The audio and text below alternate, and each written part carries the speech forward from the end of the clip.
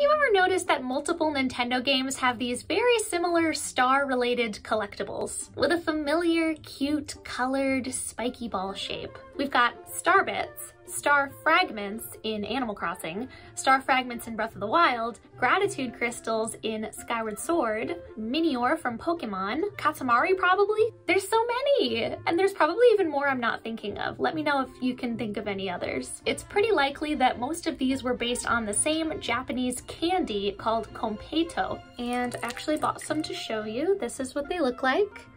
Aren't they so pretty? They come in all kinds of colors. These ones are just purple, and I have tried them before, and they're delicious. In Super Mario Galaxy, Rosalina's storybook says that Star Bits taste like honey, and I think Japanese konpeito taste very similar to rock candy. I'll pick one out. Here's what it looks like. I'm gonna put better footage over this where it's focusing better. You can see those little bumps all around, and I'm gonna try some. They're so good! So good! It's such a nice, like, soft, hard candy. I know that doesn't make sense, but like, it's a hard candy that you can chew easily, you know?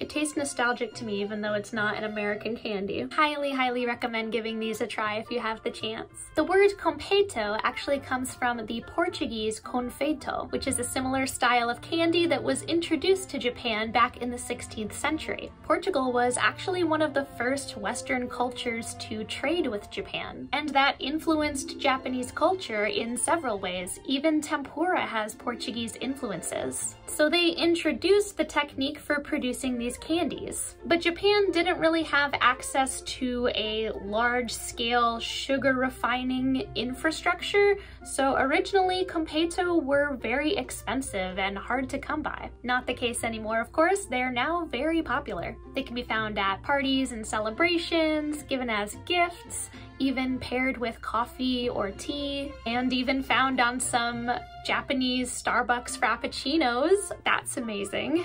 Now, the process of creating these starts with single coarse grains of sugar that are slowly and repeatedly coated with sugary syrup by rotating it around in this big heated tub called a dora. And it can take up to 2 weeks to make them, at least in the traditional way. There are very skilled artisans that specialize in making konpeito. And the sort of uneven coating of syrup is what causes those little bumps. Back in the day, they would actually put a seed in the center, like a sesame seed or a poppy seed. But nowadays, it's usually just plain sugar, sometimes with added flavoring. They're clearly an iconic part of the culture to be featured in so many games, not to mention the famous scene in Spirited Away with the soot sprites. And for me as a kid, I was introduced to them through a Sailor Moon movie. And I really like these as a symbol for stars. I mean, they're definitely more similar in shape to an actual star compared to like the 5-pointed star, and they're just so inherently cute.